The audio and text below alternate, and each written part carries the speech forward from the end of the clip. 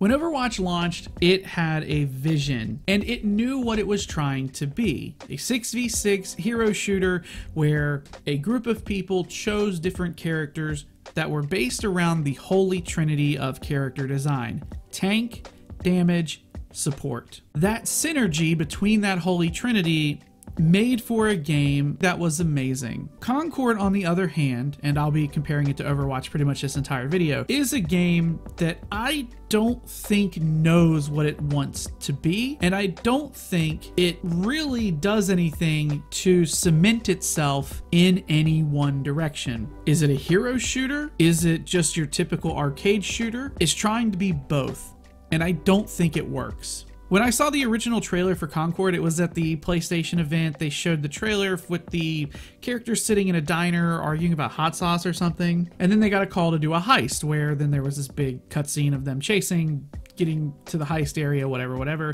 Very Guardians of the Galaxy. I was under the impression just from that trailer alone that this game was going to be maybe something like a third-person action-adventure game, story game with a heist, some sort of a shooter, maybe with a heist element, like story-based pretty much. And that was what it would be around. I never thought it was going to be a hero shooter, arcade shooter that was like 6v6, 5v5 sort of thing. That never came up. That was never on my mind, and then all of a sudden it was, and that's what it was, and I instantly lost interest. I'm not gonna lie, as soon as I saw that that's what it was, I lost all my interest in the game. And now that the beta is out and I've put a few hours into it, I can still say that my opinion is the same as it always was. I still don't think that Concord is a game that has a very clear direction. It is a hero shooter, but it's also trying to maybe tap into that sort of like Destiny / Call of Duty market, where it has a more arena shooter style vibe to it, but with characters that have abilities and try to fit into that holy trinity of tank, DPS, and support. But I don't think it works, and I don't think that riding the line between the two really helps it have an identity. Don't get me wrong, the game is beautiful. I think that the graphics and the graphical fidelity, the textures are beautiful. They're great. They're amazing. I think the art design is bad. I think the character design is bad, and the world itself doesn't interest me in any way. Just look at this character.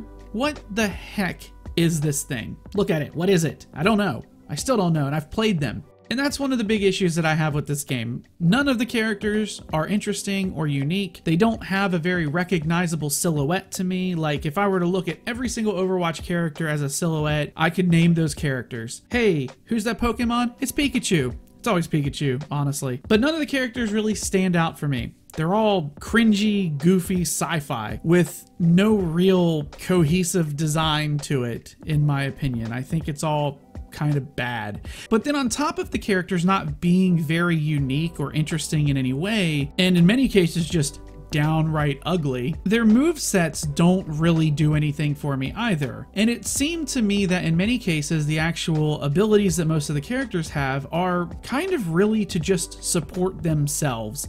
There are certain abilities that will affect other players, like healing, and there's like some armor you can give people and stuff like, yeah, some abilities do affect other players, but some abilities also affect teammates in a negative way. For instance, there is a character who can throw a smoke grenade, and they have an assault rifle that has like a thermal sight on it, and they can see through the smoke grenade. The thing is, no one else can see through the smoke grenade. So if you are throwing a smoke grenade at the enemy team and your whole team is with you, you're the only one who can shoot at him. That doesn't help anybody. Likewise, if you are a character who has the ability to, let's say, throw down an orb onto the ground, and that orb, let's say, think the character, what it does is the orb pings, and if there's an enemy that runs through there, it'll ping that enemy and show you that somebody's there. So you can throw that orb, and if your teammate walks in front of you, it'll hit them in the back and just fall to the ground. That doesn't help anybody. That is really stupid. But also, the character abilities didn't really feel like there was a whole lot of synergy between them. It wasn't really one of those things where I felt like, oh, if I were to combo with this character, and if they use their ability and then I use my ability as well, they would like help both of us out and even like maybe even boost our power a little bit, because more of a situational power, less like DPS than anything, but like situational ability, stuff like that.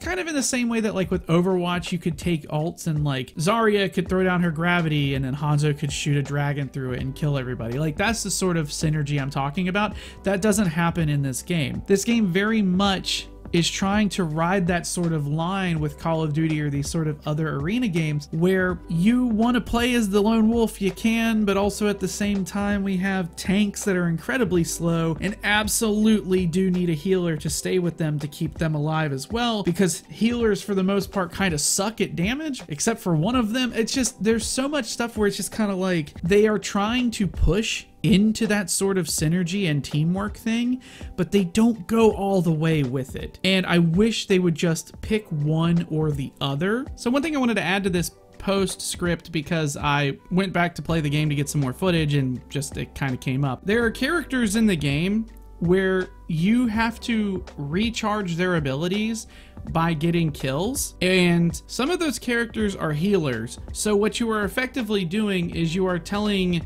support characters that in order for them to be able to use their abilities to heal other characters, you need to actually get eliminations. I don't think that's a good system. There are other characters that if they even want to use their abilities at all, for instance, the guy with the revolver, you have to get kills to recharge that thing. And when you kill somebody, it drops an item so that you can then even get to use your knife again. That is so stupid. Why are things not just on a cooldown? Why do they need specific things that go against the type of class that they actually are, especially in the case of the support characters? That's really dumb. But also, just to throw this out there, I think one of the other issues with Concord is that I think Concord could have probably had a place or could have had an audience, quite possibly, if it came out 4 or 5 years ago, before we started getting this sort of live service fatigue. Unfortunately, Concord is right in the middle of that live service fatigue. There are way too many games that are trying to be forever games that are trying to keep your attention, and they are all over. And every single game is pretty much doing the exact same thing in terms of how they are trying to keep your attention. And there's just not enough time for every single person to play every single game. And I think that the audience for people who are trying to play games that are live service is spread super thin right now, especially since we had heard that Sony was going to put out like 12 of these things in a year or 6 of these things in a year. It's too much. And I think that one of the things that is potentially screwing Concord over quite a bit is Sony itself, and the fact that this is a $40 live service game. Okay, back to your regularly scheduled program. Not to mention the game modes that are in the game itself are things like Team Deathmatch, Domination. There are 6 modes I think at launch, so it's Team Deathmatch, Domination, basically King of the Hill. Team Deathmatch, but it's kill confirmed, so when somebody dies, they drop a thing on the ground, you pick it up, it counts it as the kill. And then you have 2 one life modes, so basically one life mode where you can go and capture an objective. There's a one life mode that's basically search and destroy. The only mode that Overwatch had at launch that was sort of any of these was King of the Hill. And so maybe that's the mode where teamwork matters the most, really, but the rest of it, in my opinion, most people are just going to run around lone wolf because that's how those games have been played for years. People are not going to change how they play those game modes because Concord exists. That's not going to happen. And so because those game modes don't have an objective focused mode the way that Overwatch did, where you are pushing an objective from one part of the map to the other, or you're working together as a team to push onto an objective and take it, I don't see a lot of people working together. And so it's just going to be you choosing a character that you like and then playing as them with no real support for the most of the time. And I can tell you that that's how it's going to work, because that is how every single game went when I played this beta. That is how everybody played the beta when I was playing it, and I imagine that is how everybody is going to play the game when the game launches. Also, as an aside, I played with an Xbox controller, and the game did not swap over my input commands from PlayStation to Xbox, so there were some buttons that I just simply could not hit. For instance, the PlayStation 5 controller, the PS4 controller as well, has that little touchpad that you can click to bring stuff up. I don't have that. I have an Xbox button, and I clicked it and nothing happened. So there needs to be some sort of a swap there. Hopefully you guys can get that fixed at the launch. That would be cool. The weapons themselves felt okay. They have a certain amount of recoil, that kind of thing. I did notice that some of the hitboxes on these characters were kind of huge. In many cases, I was getting shot around corners and I couldn't tell if that was desync or if I just have a big hitbox and they were able to hit it. For the majority of the weapons, you're gonna see things like assault rifles, pistols, SMGs. There's a single sniper rifle, a chick with knives, a bunch of launchers of different varieties, and then a girl with a crossbow, magic crossbow thing.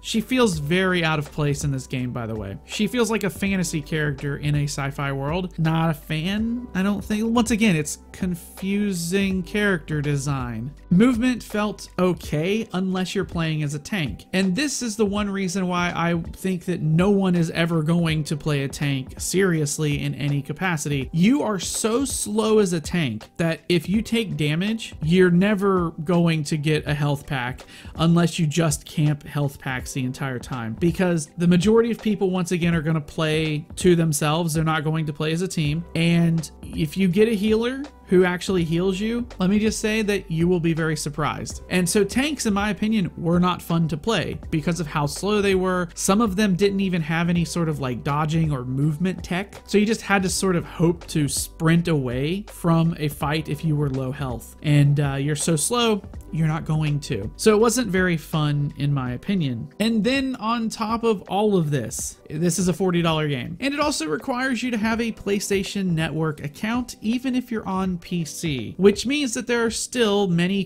countries who will never get to play this game because of the Sony PlayStation support not being in certain countries. And this is a game that I wholeheartedly believe probably should open up the countries to being able to buy this, because I feel like they're gonna need all the players that they can get. I want all games to be good. I do. I really, truly do. I don't want crappy games. But I don't think that Concord really has an identity, and I think that it being confused is also confusing to the players. I don't think it knows what it wants to do, and at the end of the day, the actual gameplay itself is just kind of mediocre. Shooting, like I said, is okay. The guns have a certain amount of recoil, but nothing felt spectacular in this game. Nothing felt even like amazing or super good. It just kind of felt a little ho-hum. So with that being said, thank you guys so much for watching. If you played the Concord beta, let me know what you think. I could be wrong. And if you enjoyed it, hey, I'm glad you enjoyed it, but I did not. I'll see you guys next time. I've been Bubba Game Reviews,